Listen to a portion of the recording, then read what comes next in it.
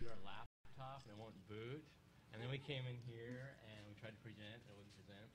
But we come to security conferences a lot and we talk to security researchers. And a lot of times they have. Only 2 seconds. Okay. Just hand it off for now. And a lot of the questions they have is, hey, how come your security updates take so long? I gave you this bug 3 months ago. Why isn't it fixed yet? So we're going to kind of go through, end to end, all the stuff we do and kind of give you our philosophy on updates. And the best part of this whole thing, at the end, we're going to go through 2 real bulletins and give you the blow-by-blow, what we did, which day, how long it took, when we got the bug, when we released the update, when we released the advisory, what went into the advisory, the whole thing. So that's really going to be the best part of this talk. So you'll have to kind of struggled maybe through the first half of it while we explain the base foundation for that, but that's going to be really good at the end. All right. Yeah, so the best part is actually coming up. But before we get to that part, though, kind of want to walk you guys through some of the processes that we go through. And we'll go through some of these boxes in more detail as we get through the stuff. But in general, it kind of starts off with the MSRC PM roles on the top orange boxes and the engineering teams on the blue boxes down here. There's kind of a lot of data in here, but we'll kind of hit this up at a really high level. If most of our bulletin processes start off with vulnerability reporting, and hopefully it was responsibly disclosed and we just didn't become aware of an issue from different ways. And it'll come in via secure or whenever we're made aware of a vulnerability. And MSRC will wind up opening up a case in Microsoft and getting the engineering team spun up on that. The next portion of this is the investigation and the triaging portion. This is where the engineering teams as well as the product teams actually take a first crack at the vuln and really try to assess the severity for customers as well as the impact of the vulnerability to systems. The third part here is where it's managing the finder relationship. And this is where it's more of an MSRC operations PM role where we kind of maintain relationships and nurture relationships with finders and security researchers. That way we kind of keep them coming back to us and responsibly disclosing vulnerabilities instead of going down different paths. And then the engineering folks kind of swing up on the fix validation side. This is where they look at the vulnerability, look at the fixes that they have, and Mark and Jonathan can actually get into more detail on that stuff. The next boxes over are the content creation and the technical guidance. And this is how we go about creating our communication stuff, things like bulletins, advisories, KB articles, or actually these guys, they do the SWI blog or the MSRC engineering blog. Sorry, they just changed their name there. As well as map guidance and some of these programs that you guys might be aware of. And the last portion here that we're covering is the release process, where we actually have second Tuesday, like yesterday, where we actually release the bulletins as well as the updates, and they'll go out through the automatic update channels like automatic update, Windows update, Microsoft update, and the download center. And the last box down here on the bottom is update dev tools and practices. This is kind of another area where the MSRC engineering folks make sure that we kind of don't wind up on this treadmill over and over again. They'll take the tools that they use to triage and go through some of the security processes here and apply them for future vulnerabilities, as well as to make sure that the newer products are better than or are more secure than older ones. So as far as operations program management stuff, that's kind of what I do, where we wind up working with finders reporting vulns that come in. We coordinate the vulnerabilities that get reported to us with the engineering folks, MSRC engineering, as well as product teams that have the affected code base. So things like GDI plus or kernel will wind up going to like the Windows sustained engineering team versus Office vulnerabilities that go to a different team, or IE that goes to a different team as well. And so from an operations perspective, the MSRC PM winds up coordinating the vulnerability with the affected component team, as well as works with the MSRC engineering teams. And one of the other things that we wind up doing is whenever we get vulnerabilities reported to us initially, we start our messaging plans. And a lot of the messaging is what is the appropriate ship vehicle for an update, if the update actually even warrants a bulletin update, things like that. And a lot of this is around advisories, bulletins, KB articles, and and at the MSRC blogs as well. And one of the final things that we kind of do as well is we coordinate severity ratings for MSRC bugs. So severity ratings are kind of interesting because, especially now with the exploitability index, so typically you'll have a severity rating of either critical, important, or moderate. Every once in a while we'll do a low or defense in depth bulletin. It's kind of rare. But critical usually implies that it's a remote code execution vulnerability that requires little or no user interaction. Importance usually rate to like a local elevation of privilege or a system DOS, that kind of thing. Moderates are usually around info disclosure or application DOSes around there. And defense in depth fixes or low fixes are kind of ways to where where we add security functionality that users can wind up using. So most of our cases wind up starting off with a vulnerability reported to us, or where we become aware of a vulnerability. For MSR CPM, the majority of the time that we get vulnerabilities is through secure@microsoft.com. And that's where it's an open email address where anybody can report vulnerabilities to us. And it's actually pretty successful, and it's where we get most of our vulnerabilities that we wind up releasing in bulletins. We also have other channels. We have a lot of partners who are out there looking for vulnerabilities, as well as the engineering folks who are kind of trolling through a lot of different interesting places to find vulnerabilities as well. So that kind of speaks to the honeypots, as well as coming to conferences where we talk to other security researchers and we find out what vulnerabilities people are interested in. And from as far as managing secure@microsoft.com, it winds up being a 24/7 kind of operation where, and for typically we wind up getting a response back to finders or security researchers within a business day of them actually reporting vulnerability to us.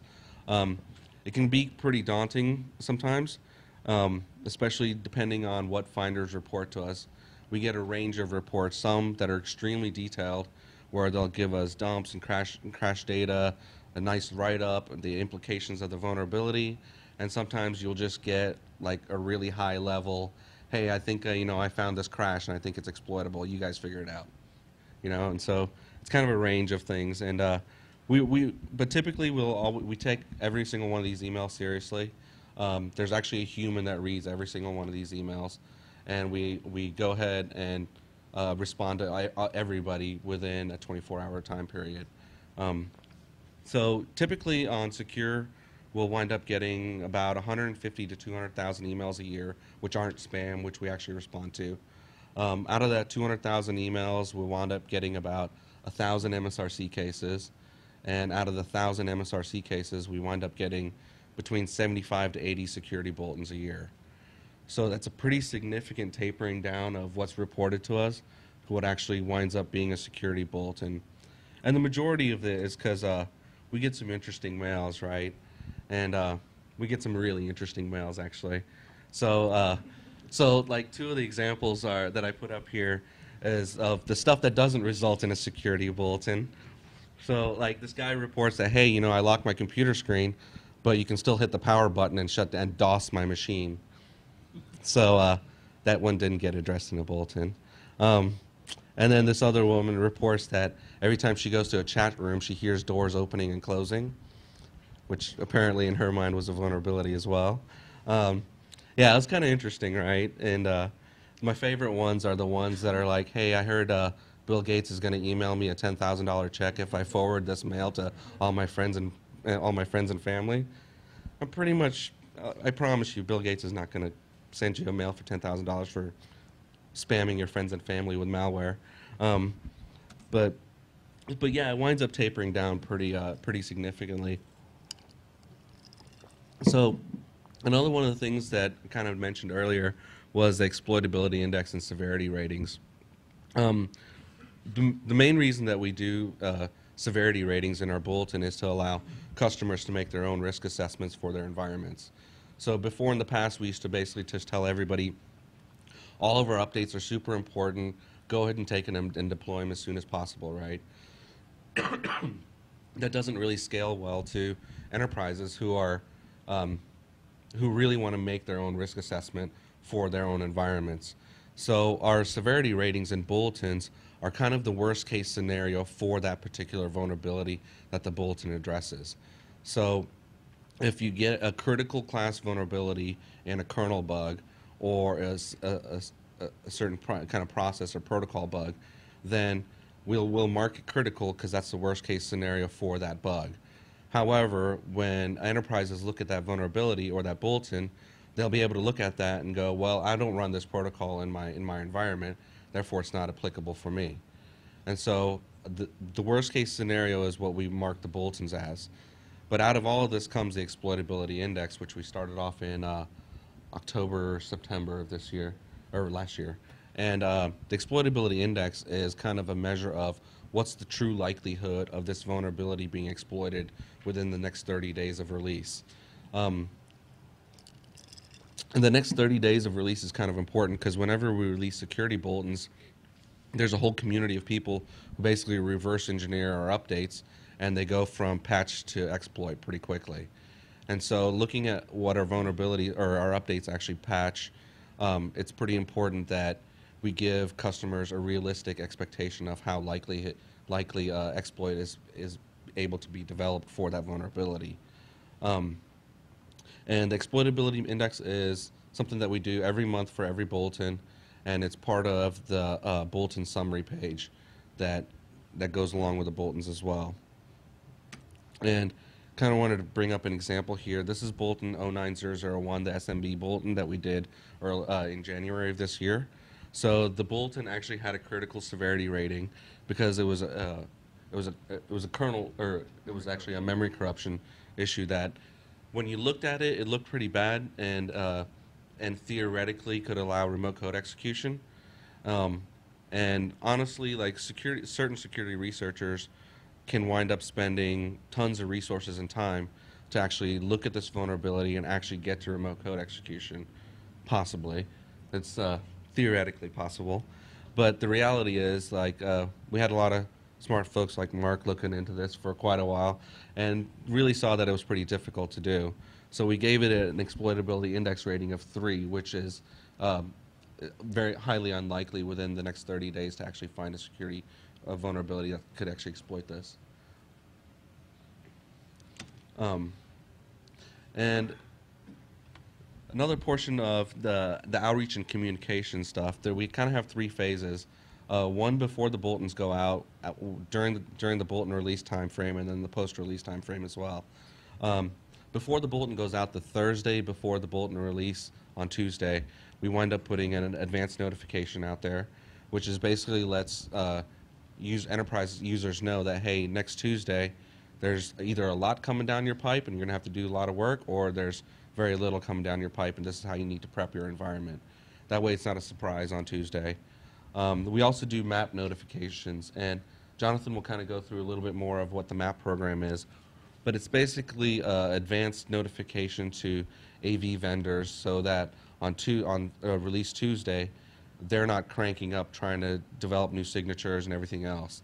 That way the entire security industry is kind of synced up on release Tuesday for the vulnerabilities or the updates that we release for those vulnerabilities.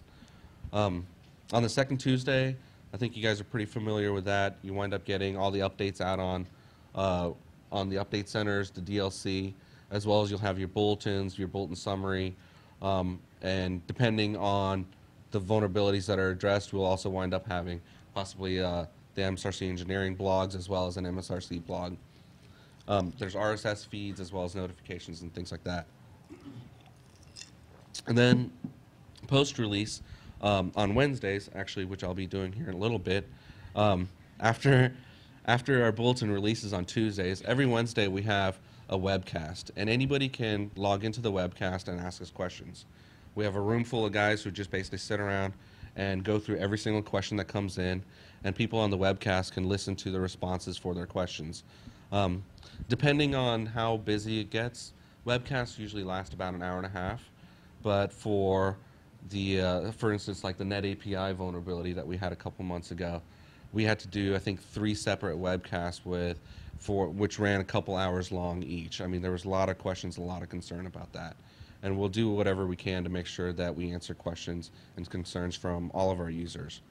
And I mean, we also do things in post-release as far as monitoring the bulletin uptake, the uptake of download centers and things like that, to see what the uptake is for the fixes for our vulnerabilities as well. That becomes pretty important, especially, for instance, in light of recent events where we had our out-of-band release for Net API. We were really hoping that people would pick up on that more than they actually did. But so I kind of touched on most of the stuff that's on the top row there in the orange boxes, which is kind of the MSRC operations PM role. There's a lot of these things that overlap between the engineering field as well as the operations PM as well as the product team. But in general, it kind of goes into that. And I think Mark's going to wind up talking more about the MSRC engineering side.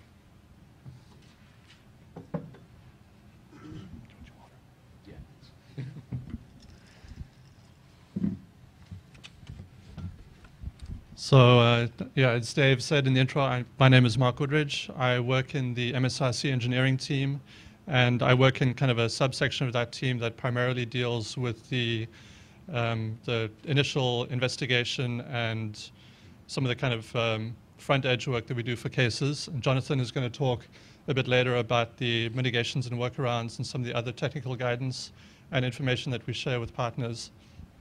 But I'm going to drill down into kind of the first two boxes that you see on the bottom of the slide here.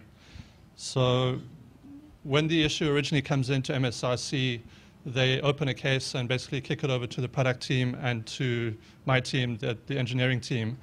And both of us in parallel then start working, trying to reproduce the issue internally, just basically trying to see if we can recreate what the finder saw and start analyzing it to see how severe it is. If we have enough information from the finder, usually the repro can be done pretty quickly up front. Sometimes you'll get a report where the researcher has spent a lot of time, they've done a write-up, they probably have disassembly that's been annotated, or they might have crash dumps that they've provided to us. So it can be quite easy to do the repro and see that the issue is valid.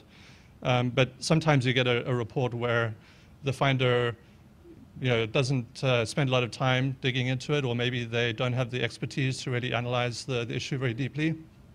And we may need to go backwards and forwards with the finder to get more information and kind of build up the understanding of the issue. And we do that through the MSRC PM as sort of our liaison to the finder.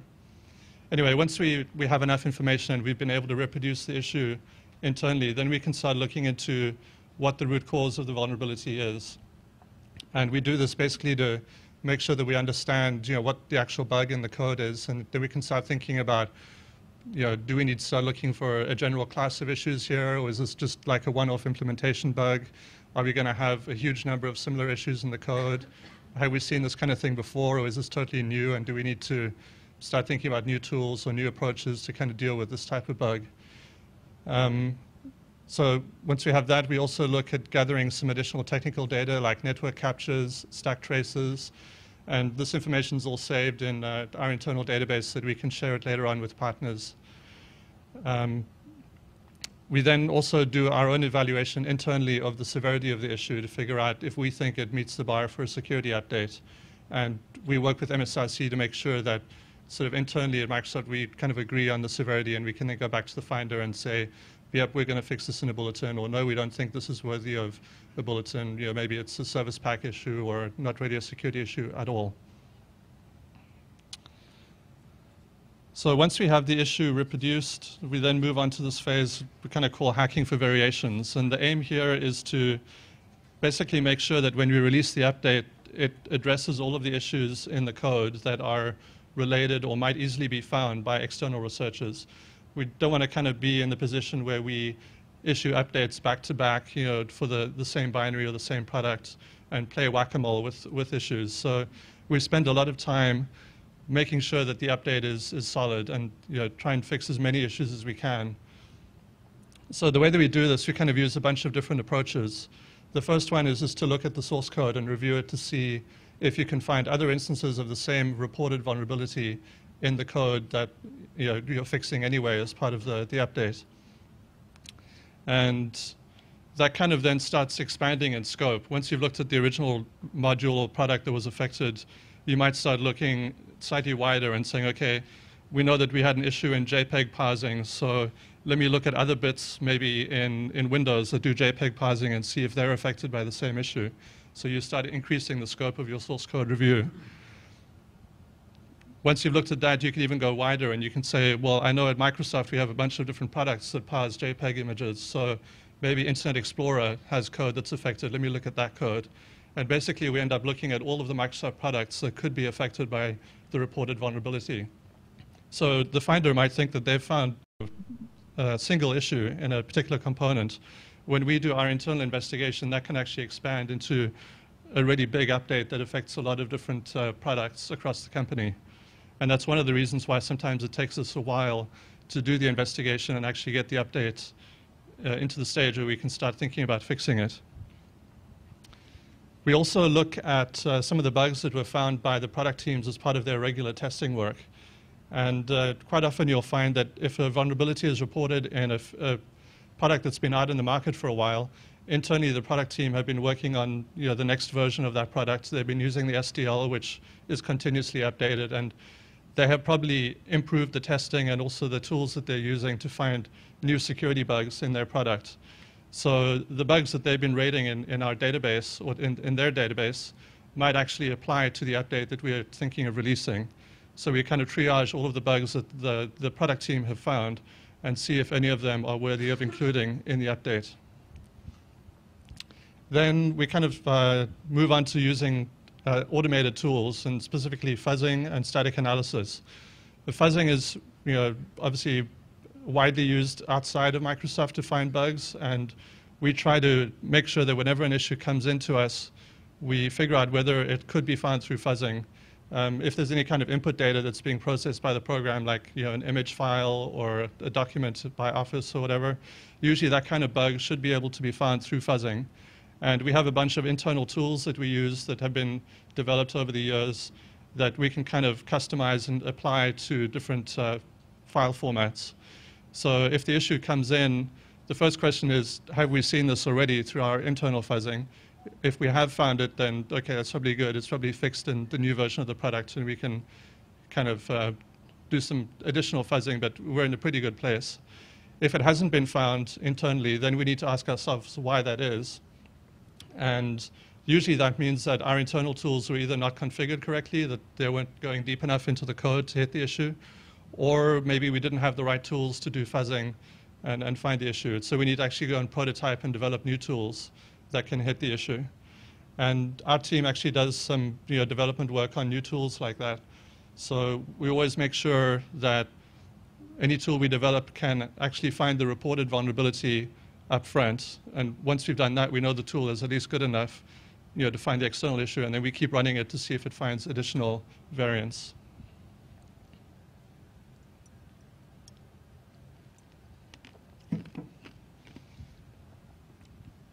So the last sort of tool, automated process that we use is static analysis. This is basically using tools to scan either source code or binaries and trying to identify bugs or defects in the code. We have internal tools, again, that we can use to do this. And similar to fuzzing, if those tools don't work or are not able to find the reported issue, we can then improve the tools internally or develop new tools and try and kind of customize things to find the reported issue.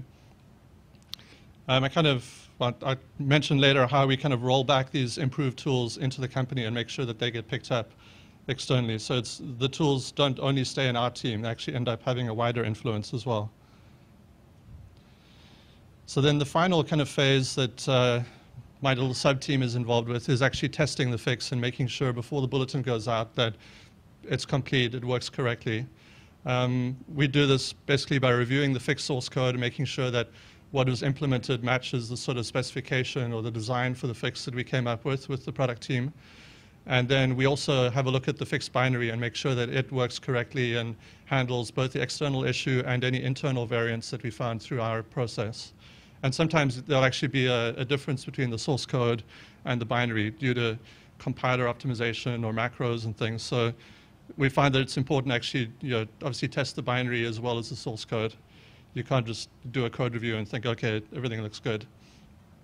My team also does kind of technical review of the MSRC bulletin, making sure that the vulnerability data and the sort of attack vectors and all of the technical information in the bulletin is correct. And we then also think about ways that we could share additional data with customers when the bulletin goes out on Patch Tuesday. So quite often the MSRC bulletin is kind of high level and kind of gives you an executive summary of the vulnerability and whether you should deploy it. But we can give you more technical data that helps you prioritize whether you need to deploy the patch immediately, or possibly this doesn't apply in your environment.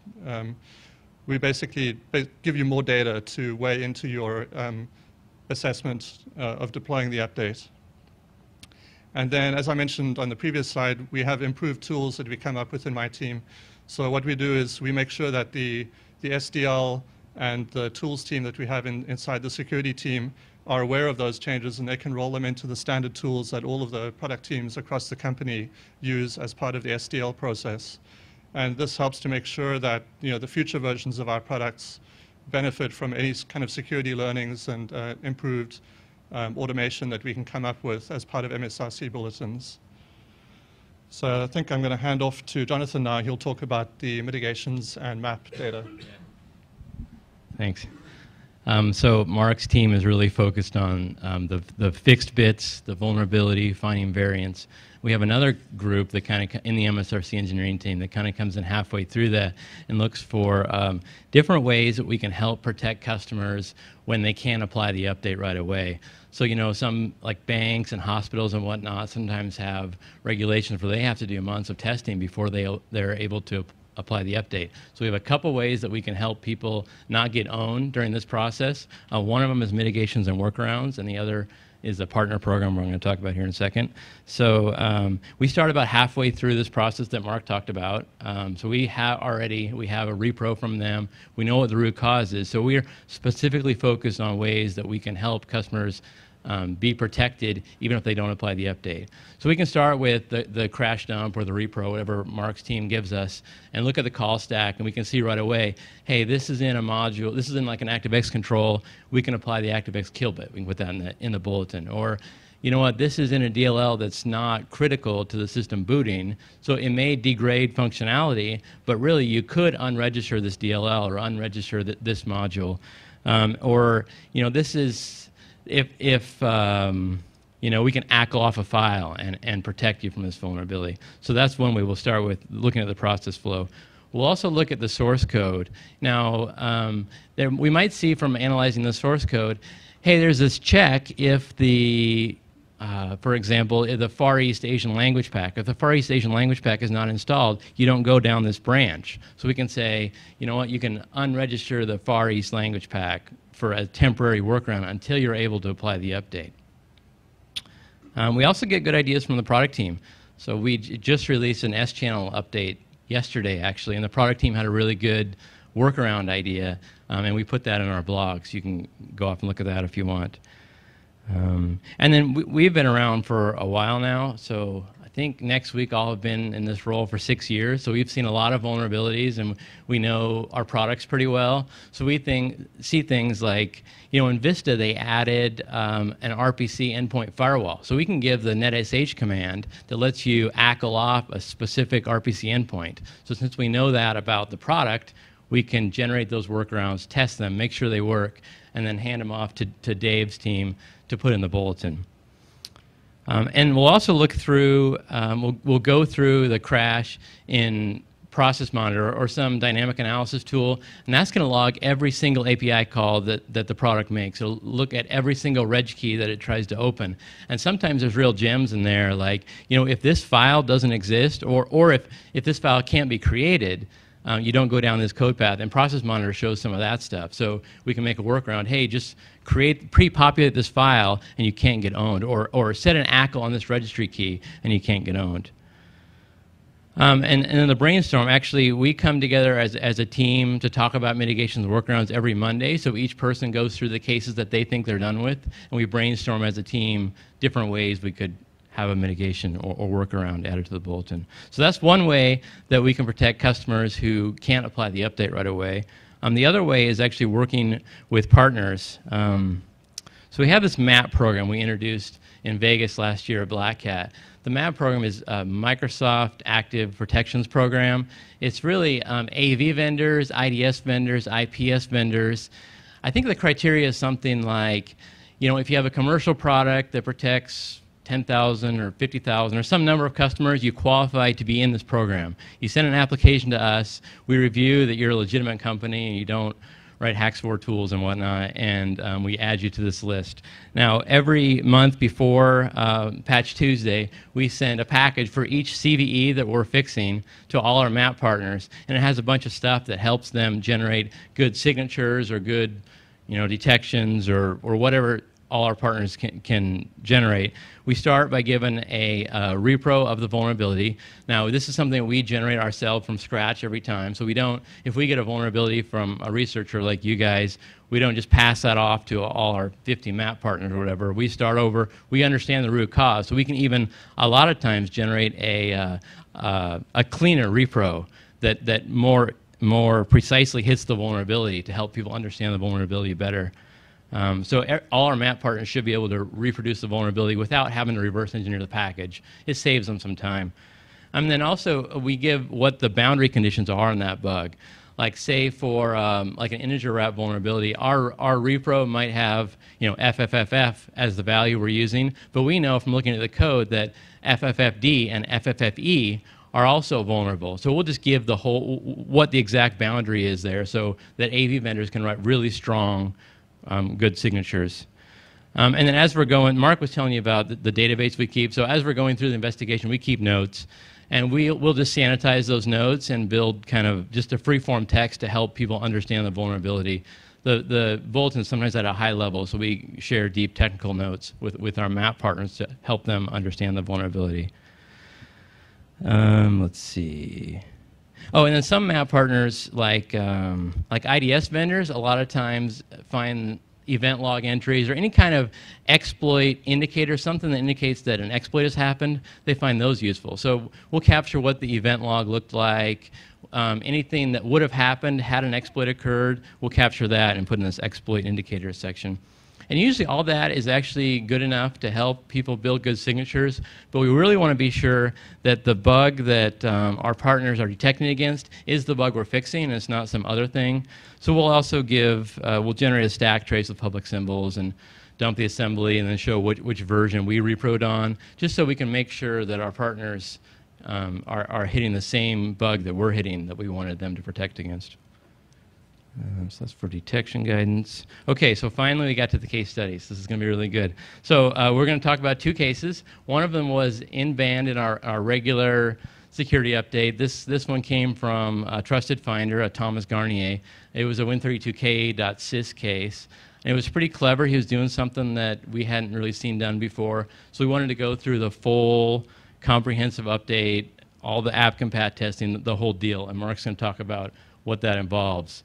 And that took about 6 months to fix. The second one came in, I'm not sure, these bulletin numbers are burned into our heads, so maybe everyone doesn't understand, but MS-08078 was the IE0 day from December.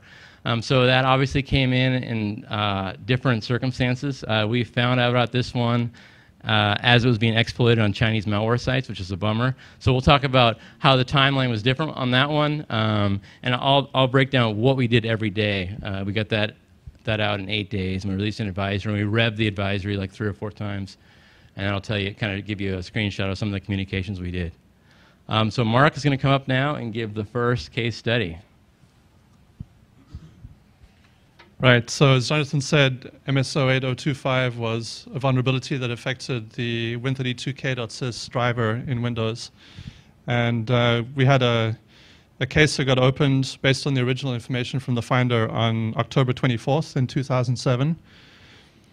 So pretty much as soon as that came in, my team started working on the internal repro on the 26th. And because Thomas Garnier had given us a lot of kind of technical info and done a lot of work himself, the repro was pretty easy for this one. He gave us actual POC code that you could run, and it would demonstrate that he could execute code in the context of the kernel. He didn't like put shell code or anything in there. He just demonstrated, hey, I'm executing code from my buffer. This is bad. So it was actually pretty easy to get the repro done. We did that within 2 days. And determining the root cause as well was pretty easy. On the 26th, we were also able to validate that we knew what the root cause was. And Thomas had actually analyzed the disassembly, and we could just check that our understanding of the issue was the same as his based on what he had seen from reverse engineering the code. So then we started doing, assessing the severity and attack vectors. This pretty much is done also on the same day for this kind of case because it's pretty obvious. This is a local attack. If I can run code on the machine, I get code execution as the kernel. It's a severe local elevation of privilege. We knew what the attack vectors were. So then we start doing the hacking for variations work, and you can see that there's a couple of dates that pop up in green. The first one is on the 31st of October, and this was basically a source code review that found a close variant of the reported issue in the source code. And we could do that pretty quickly just by looking at the code for Win32K. We kind of realized, looking at the code, that this is a huge component. It's very complicated. It's been around since day one of Windows NT. And it's going to be really hard to do source review to find all of the areas that could be affected with similar kinds of bugs. So we realized that we needed a tool to try and find other variants. And an obvious approach would be to do some fuzzing, to just send bad data down and try and find other bits of code that had a similar vulnerability. But unfortunately, we didn't have an internal tool that could do this kind of targeted fuzzing for Win32K. So we realized that we needed to actually invest and develop a tool that we could use for this process. So that's kind of explaining why there's this kind of long gap through November and December. And this is basically our team taking the time to design and implement the fuzzing tool for this case. That tool started paying off in sort of mid-January. On the 11th, we found a fuzzing variant using the tool. And then again, at the end of January, we found another variant. So one thing to realize is that the fuzzing process can run for quite a long time. It's kind of hard to know with fuzzing when you're done, because you're just generating kind of random data in most cases. And you can look at code coverage. You can try and get a feel for, have we exercised as much of the code as we think we can? But it's not always possible to say, yep, we are not going to find any more bugs here. We're done. So we usually keep the fuzzing tool running as long as we can, right up until the bulletin goes out. And if we find anything at any point, we can reassess things. So when the original bug came in on the 11th, obviously we kicked that over to the product team. We look at it ourselves. And we try and say, is this as severe as the original issue? Do we need to fix it in the update? If so, then tell the product team to include this in their fix. And that happens again when we found the other variant on the 31st. We kind of have to reset things and say, okay, let's look at this variant to make sure it gets fixed. It kind of keeps extending the end goalpost for when you can ship the update. So now we hand things over to Jonathan's team, and Jonathan and his team basically look at mitigations and workarounds for the case on the 15th of January. At this point, we understood what the basic issue was. Obviously, we're finding internal variants through our fuzzing tool, but that doesn't really affect the mitigations and workarounds part, and that can happen in parallel. So by the 4th of February, we kind of felt that we had found all the variants. We weren't finding kind of new issues through the fuzzing, and we could agree on the fix with the product team and kind of make sure they moved ahead with implementing it. Then once the product team has the source code updated to fix all of the variants and the reported issue, our team basically reviews that fix and makes sure that at a source level it looks correct. And you'll also see underneath February there's this thing called depth test pass that has popped up. So this is something that happens external to the sort of MSRC team, and it actually is part of the Windows Sustained Engineering, or WinSE, test process for Windows.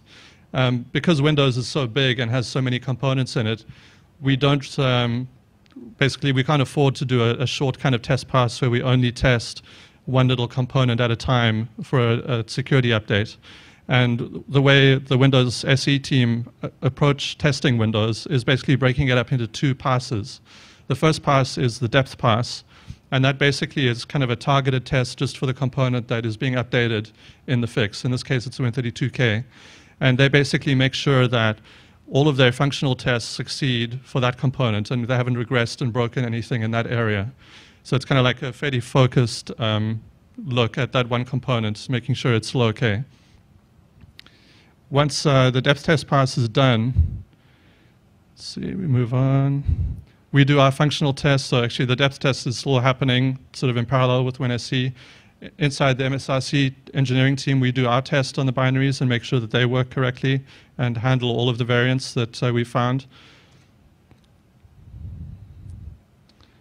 And then let me talk about the broad test pass first, which is happening in March now. So basically, we spend 1 month on the broad test pass. If that succeeds and everything looks good, it then moves into the broad pass for another month. And this is where we basically have all of the test teams that test Windows pick up that fix and make sure that their particular functionality and their component doesn't break. So, the printing team will pick it up, the GDI graphics team, all of the different sub-teams within Windows, networking, they'll all pick up the Win32k.sys change and make sure that nothing is broken in their functionality. So because we have this 2-month test process for Windows, this basically means that if we find any issue either during the depth test pass or the broad test pass, we kind of have to reset things and push the bulletin out to the next 2-month window. And we only ship Windows updates every second month. So sometimes, unfortunately, we might find either a regression or maybe we find a fuzzing variant internally that causes us to reset and slip a bulletin out due to this long test process we have. Anyway, assuming we haven't found anything, in this case we didn't, we do the bulletin review on the 31st of March. We did that, basically review the technical content in the bulletin. And at this point, we're kind of ready to sign off and ship the update on the next Patch Tuesday that comes along. So here we go. We shipped it on, was it the 8th of April? And yep, at this point, we're now kind of back to MSRC ops, and they watch the uptake and monitor the bulletin once it's out there. So that's the end-to-end process for a regular GDR update or security update that takes usually a couple of months to do for Windows. So Jonathan is going to talk next about the 08078 0 day for Internet Explorer. Thanks. So one thing you might see from this, we're really optimizing in this process for compatibility, make sure we don't break anything. When I started in like 2003, we released every Wednesday. Every Wednesday we had a GDR release, and then we'd spend the rest of the week cleaning that up, and the next Wednesday, often we'd have to re-release the same update. And customers came to us and said, hey, you're killing us. We're releasing all these updates. They're breaking all kinds of stuff. You guys need to get your act together. So then we switched to this really a focus on compatibility and not breaking things. And yeah, it ends up taking longer, but that's kind of our emphasis and kind of the philosophy in our servicing for stuff that we don't think is being exploited in the real world yet, which is this one. So let me get my notes here. Yeah. So we found out, actually we didn't find out about this. We found out later on December 7th of last year, there was a 0-day vulnerability posted to a Chinese message board.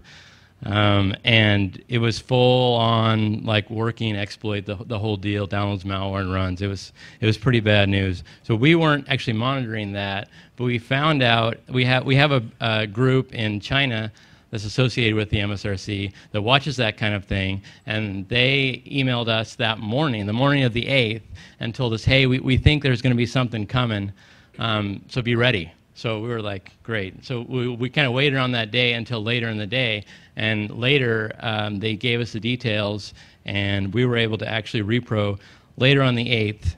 We got an internal repro of this vulnerability. It was working. It was a real new vulnerability that worked on all versions of IE. And then on the 9th, we got to root cause the afternoon of the 9th. and we started looking for mitigations and workarounds, because we knew in this case, when there's a 0 day, we've got to release a advisory and help customers as much as we can right away. So we started looking for mitigations and workarounds. I think the first thing we came up with, this ended up being a data binding vulnerability. So we start kind of broad and go more specific. So the first version of our mitigation and workarounds said, hey, move the IE slider to high, which disables script. In this case, it was using heap spray. So that disabled the heap spray. It didn't stop the vulnerability, but it stopped the exploit because you couldn't heap spray. And we said also ACL msxml.dll. Now, in the real world, no one's going to be able to ACL msxml.dll. So that wasn't super useful yet, but it did give some initial mitigations and workarounds, and we put that in the first advisory on the 10th. So this was a couple days after we found out about vulnerability. And as we kind of monitored the situation, we looked at Watson crashes, we looked at different telemetry ways of knowing what's going on.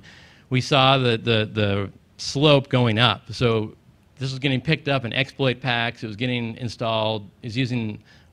Bad guys were using this to install malware in the real world. So it was a bad deal. So we decided, hey, we've got to go out of band. And we kind of compared this. The decision to go out of band is kind of interesting. We know, looking back, when it was a good idea, but you don't know, at this point, you're 2 days into it. You have no idea if it's going to keep going up or if it's just one group that used it and the rest of the people aren't going to figure it out. So it's kind of a gut check, but also we're starting to develop metrics around, okay, looking back at ANI, looking back at WMF, we agreed that both of those, after the fact, both of those were good ideas to go out of band with. So we looked at the beginning of the slope on those events, and that matched this. So we're like, okay, it's probably going to follow the same trajectory, so we've got to go out of band. So we started looking at the fix next.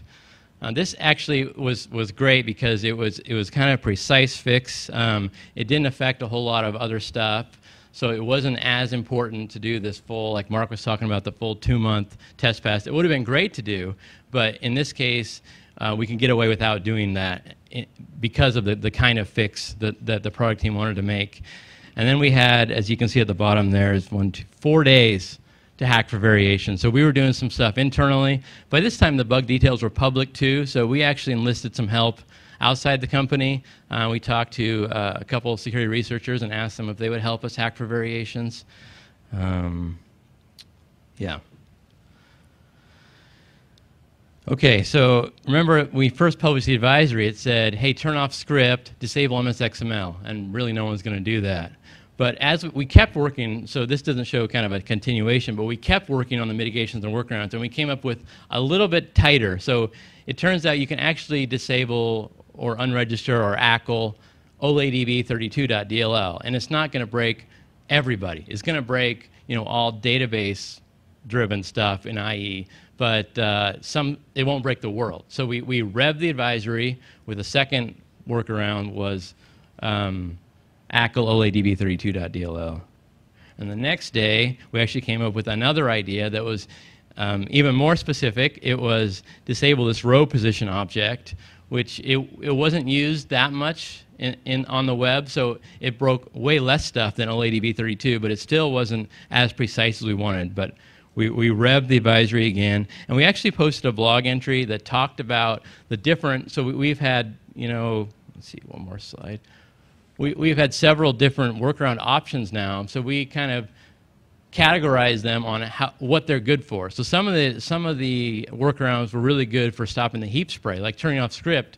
You can't heap spray. Some of them were good for protecting against the vulnerability. So we kind of helped people make decisions on how to choose a good workaround strategy with the blog.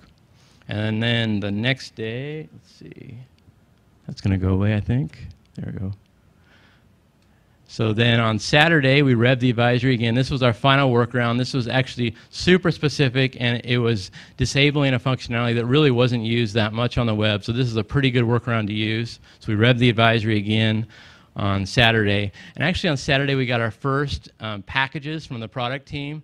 So we all went heads down, focused on trying to break the package and make sure that it was effective in stopping the exploits. So we had a few days of that. And then the bulletin shipped on that Tuesday morning at 10 a.m. So that's kind of the abbreviated test pass. You see there's no depth test pass here, no breadth test pass. It's just we did the minimum stuff we can do and get away with it and release a good update. Let's see. Actually, so just to kind of go over what the philosophy that you've kind of seen from Microsoft, we optimize for not breaking stuff. We have a process that we go through with every bulletin to find variants. We take all vulnerability reports seriously. We use a human for spam filtering. Let's see, was there any other points we wanted to bring out about this? Okay. So these are some blogs and whatnot, and we'll leave that up as we take questions. So any of us three are happy to take any questions you have about any topic. Go ahead. Just out of curiosity, why do you stagger Windows releases from month? So why is there a 1 month gap between them? Yeah, you mean the depth test pass and the breadth test pass? Yeah, there's only every month there's a depth. Or let's see, it only goes every other month. We don't do a depth test pass and a breadth test pass at the same time.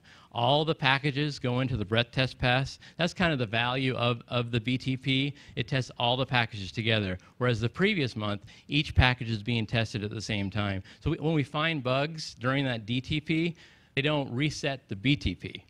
So we test all the packages separately. Hopefully we work out all the bugs there, and the BTP is kind of a last, okay, let's make sure all the packages work together. So they can't really go at the same time, and the product team asked for a month to do it, so you get every other month. So it's rare you'll see a Windows bulletin back. Yeah, you'll actually, if you graph them out, and we have a graph somewhere, you'll see the Windows bulletins goes up and down every other month. Yeah, you'll see a rhythmic cycle. And usually the even months are Windows bulletins and the odd months are not. Go ahead. What are some of the criteria you use for scoring the exploitability? Yeah. So it's 30 days after the update. So we think about one thing is we think about how likely is this bug going to have attention on it. So maybe it's super exploitable, but nobody in the world is using it or has that product installed. So that will lower the exploitability index because we don't think hackers are going to look at it because it's not that valuable of a bug. So that's one. If DEP and ASLR are enabled, that moves it down because it's pretty hard to exploit some of these bugs with DEP and ASLR. What are some of the other criteria, Mark? Yeah. Oh, sorry. Yeah. Go ahead. So one of the factors is basically looking at just the nature of the bug. Like the one SMB bulletin that we shipped in January was rated critical in the bulletin because theoretically you could use it to get code execution. And basically the bug was overriding kernel memory beyond the bounds of a buffer with zeros. So the attacker didn't control what value was written, but potentially if they overwrite something interesting with a zero, they might be able to get code execution. We kind of looked at that and we thought, okay, well, how much control will the attacker have over the layout of memory in the kernel? And it turns out that it's really hard to kind of predict memory layout unless you're like physically on the box and whatever. So just the nature of the kind of exploit or the nature of the bug made it clear that getting that to be a reliable exploit within 30 days of the bulletin was not really a likely scenario. And we could lower the exploit indicator rating for that one. In those cases where it's unclear, where it's not a sure shot, or you can't completely rule it out, Mm-hmm. do you actually POC exploits or try and POC them internally? We don't really spend a lot of time internally doing POC exploits. We do work with partners through the exploit indicator program, and they basically they have expertise in doing vulnerability development. So they will look at the bug and kind of tell us what their take is as an external sort of auditor. Okay, and then that gets wrapped into That gets rolled into our rating. What you first say? how's the track record for the exploitability index? It's actually been really good so far. The big thing to remember with exploitability index is that it's a 30-day snapshot. So like say 60 days, 90 days out after the bulletin gets released, the the time that attackers have to actually make POC more usable gets better. So the bulletin severity ratings will always stay the same, but the exploitability index is really only good for about 30 days. But so far, yeah, it has been pretty straight on accurate. Defense report. Sorry. iDefense actually looked at that too, and they posted a report maybe last week or so saying it was pretty good. So that had more detail in it, though. If you have more questions about that. To what extent do you work with Apple in their efforts, to protect OS X and some of their products? We really focus on just our own stuff. Yeah. Go ahead. Well, go actually, ahead. I mean, real quick though, it's like we do reach out to other third-party vendors and stuff as well, right? And so if we have vulnerabilities that go across platforms or across OSs, then we make sure that we don't zero-day or anybody else either. And so, I mean, we do kind of reach out to everybody else as well. And so part of the broad test pass is also common user desktop scenarios. So we make sure that any updates that we do don't break things like, Adobe Flash or something like that. Things that we know that most users are going to have on their systems as well. I guess I was wondering, with Windows running on Macs now, are there any security issues that you guys need to watch out for? I mean, for the most part, that stuff kind of stays with the OS, and so we're okay there. But things like QuickTime and other things like that, we will kind of reach out.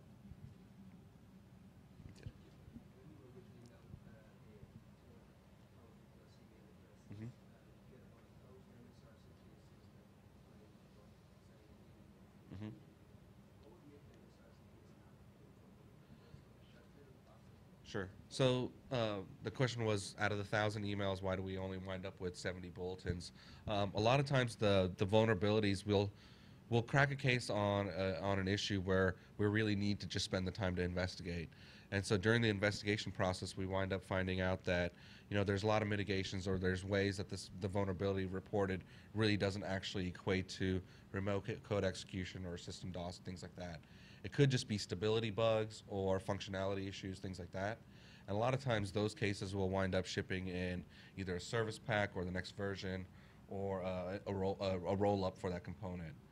But the bar for a security release or security bulletin release is actually pretty high. And so it's also to make sure that we don't kind of keep our customers on a treadmill of having to do tons of reboots and things like that as well.